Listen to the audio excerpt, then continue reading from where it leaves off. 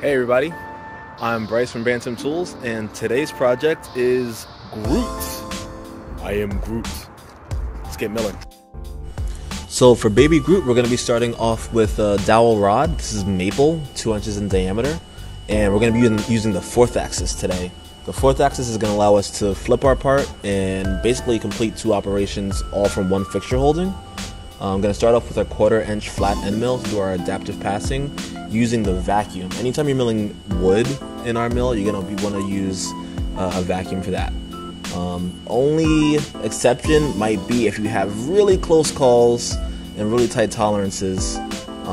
As you can see on this pass, I'm coming really deep and I'm seeing that there's a possible collision and I don't want to risk anything like that. So pop that bad boy off to finish up our contour passes. And there we go. Groot's got a nice spot outside, waving hi to everybody in Peekskill.